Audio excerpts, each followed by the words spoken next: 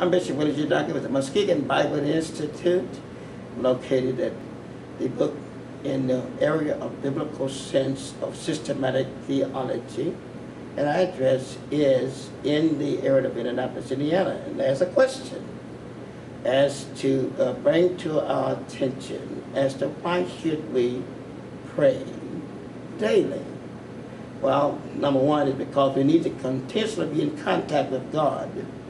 There is a prayer that could be prayed, Lord, give me everything I need for the rest of my life until the world ends. And goodbye, Jesus, I'll see you when I get to heaven.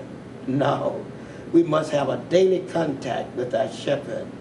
He leads us with green grass every day, so we must ask him for direction every day. And that's the reason why Jesus said in the Lord's Prayer, in this sense, give us this day our daily bread. That means you need to pray every day and to acknowledge God, because that's a new day, a new opportunity to worship the Lord and praise him on today. Yesterday you can't borrow, neither can you from tomorrow. Today is today, and we must worship him every day, brand new every time, to give God glory, to give God praise, and to give God respect. He needs our daily praise, from the rising of the sun to the going down of the same.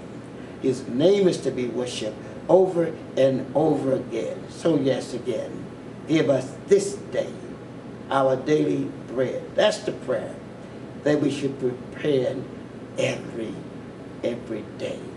Again, I'm your host, and my emphasis is from the teaching given in the Muskegon Bible Institute, where you can receive systematic theology on every subject, in fact, any subject that you want to have a question concerning. And I am the founder and president of the Muskegon Bible Institute.